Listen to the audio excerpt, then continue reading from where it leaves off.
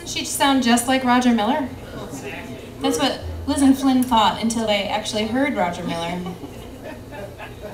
I think you really dial it in. I think you're kind of like, you know, he's embodying you when you sing that. It's awesome. That's legal in Ohio? I don't know, if I had to choose who to be possessed by, I'm not sure.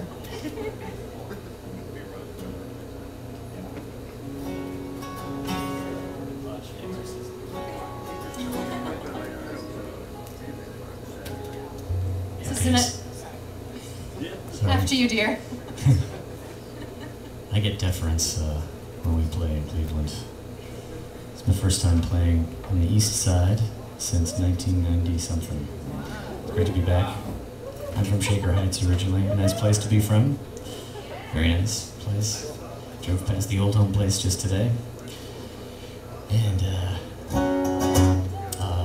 I was very happy when I played the song for Liz here because she said it reminded her of Ian Anderson, who was big stuff when I was a kid. I'm sure there's at least 3 of you who know who he is.